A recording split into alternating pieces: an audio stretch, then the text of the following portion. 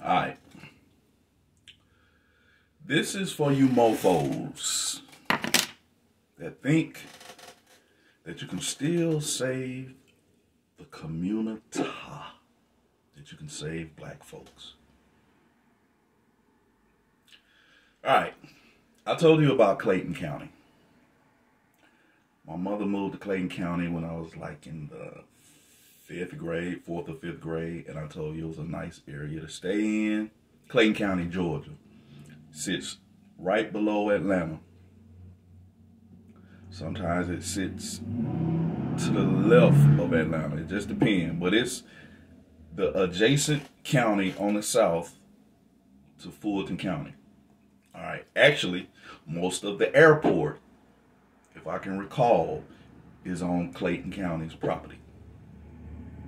Alright, now, we're gonna set Clayton County to the side for a minute. Let's talk about the east side. Let's talk about Decatur. When I was a kid, my dad stayed in Tregony East. Nice apartments back then, nice. Now, it looks like the fucking projects. Last time I saw them. Same thing with Glen Hollow, which is right there on Candler Road. What was that Candler Road when it turns into flat shows? I can't remember. But that's the hood now.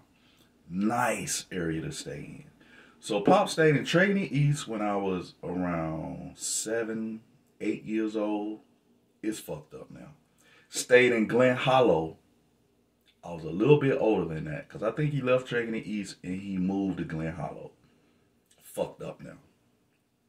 Then, later on from that, he moved up to Clarkston, which at that time was immaculate. He stayed on Montreal Road. And I think I went to whatever the elementary school is there in Clarkston. I forgot the name of the elementary school I went to. I stayed there for a little while. Fucked up. Clarkston looks like Decatur and Atlanta right about now. Escape the community, guys. And as time goes, the community expands. So get far, far away. Alright? The community is not your friend. It doesn't love you. Alright? Remember that. Get away. That's your red pill message for today.